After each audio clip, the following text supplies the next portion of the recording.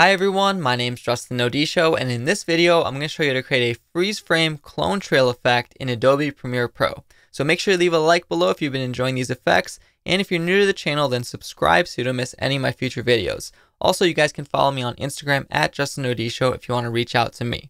So I've got this clip on the timeline, and this is going to work best with a tripod standstill shot where one subject is moving through the timeline. Any camera movement, such as panning across the scene, would be a separate tutorial that we'd need After Effects for, a bit more advanced for a separate day. So I've got this clip here, perfect example, just a skateboarder doing a quick trick across the screen, and we can already imagine where we could have some snapshots of him for him to fill in as he moves across the screen. So I'm going to show you two ways that you can do this, one all in Premiere Pro, and one with a little bit of an assist from Photoshop to make your life a little bit easier. So first, let's figure out where we want the snapshots to be. So I'm thinking one right there is kind of cool, one right here when he lands, and then maybe just another one right here for fun.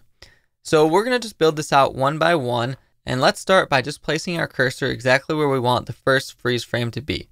So I'll do right here. Now there's a lot of ways that you could duplicate the clip and work with it, but the one that I'm going to use is clicking this export frame button and make sure you check import into project. Now what this is going to do is going to create a JPEG screenshot, and it will also place it on your desktop so you can go through and organize that later, but it'll also bring it into your project's media bin. So if I press OK, I see that I now have this screenshot that I can click and drag onto my timeline on a track above the original clip. So I'm just going to cut it down to end exactly where the cursor is at, and now we just need to cut it out by using the pen tool and masking options. So if I click the pen tool, I can actually double click on the program window so I have more room to work, and I can start just creating a selection that cuts out this entire object. And this is if you want to do it all in Premiere Pro, which can be a bit tedious, but the way the pen tool works, basically you click and add points, and if you click and drag, you can add curved points, and also if you hold Option, you can pull the tail ends back into direction so you can get back on track. So you could go through and make a whole cutout selection like I just did here using the pen tool, and then double click on the program window to take it back. I'll take it back to fit mode. And if I hide the visibility of the original clip, you can see we've created a transparent cutout, freeze frame clone of the object. So now it kind of goes in, and once he reaches that point, the clip ends and he kind of eats the clone. Now, a few things about the mask: you can make it more feathered or less feathered if you need some cleaner edges. Also, you can adjust the expansion to be more outward or inward if you messed up a little bit. So if you wanted, you could go through the whole project all in Adobe Premiere and just create the effect using the built-in opacity pen tool mask. However, if you wanted to use some Photoshop to make your life a bit easier and faster, let me show you how you could use Photoshop as I do this second clone here. So we'll do one right as he lands. We'll create another snapshot just the same. However, this time when it pops up in the project media bin, let's right click and choose Edit in Adobe Photoshop. As long as you have the Creative Cloud suite, you should have all these options. Now what that's going to do is open that JPEG in Photoshop, where we have much easier selection tools like the quick selection tool or even the magnetic lasso tool, or if you wanted the pen tool, which is just kind of easier to use and more flexible in Photoshop. So if I use the quick selection tool, I can use the plus mode and quickly select out the object, and look how accurate it is as long as we have a pretty crisp object.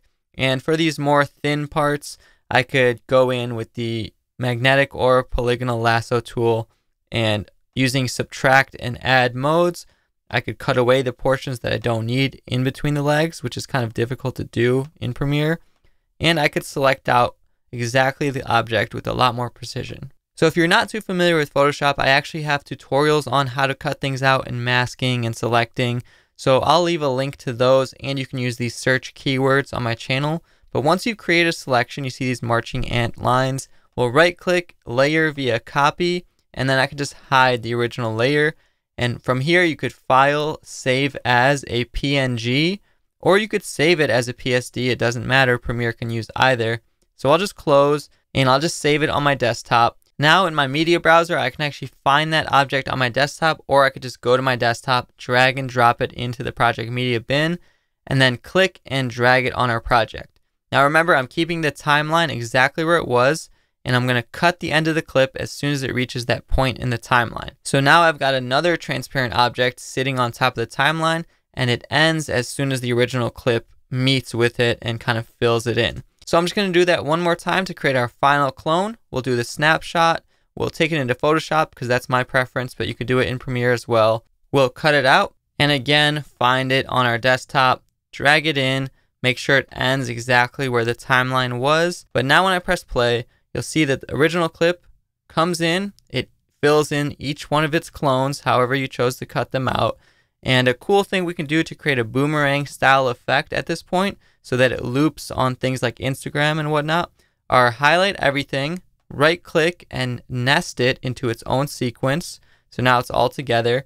And then I'll duplicate this sequence by holding Alt or Option and just clicking and dragging it over, or you could just right click duplicate. And then on the second duplicated clip, I'll right click, set the speed and duration to reverse speed and press OK. And then I can press R to activate my rate stretch tool and make it go back a little bit faster on the rewind for a cool boomerang type of effect where the clones kind of become themselves. So it's a pretty cool effect. I've seen it a lot on Instagram. And another alternative way that you could do it, instead of having the clones get filled in, is having the original subject leave the clones. So if I go to the ends of these clips and just kind of flip them around so that instead of meeting at the timeline, it starts at the timeline, and do that for each one, then we can get a different type of effect where the clones get left behind, which is also pretty cool. So 1, 2, 3. Another cool, interesting effect that you could play around with. But if you guys enjoyed this video, make sure to leave a like on it below. Let me know what you thought in the comments, and subscribe to the channel so you don't miss any of my new future videos. Go follow me on Instagram at JustinODShow if you want to reach out to me. And once again, thank you so much for watching, and I'll see you next time.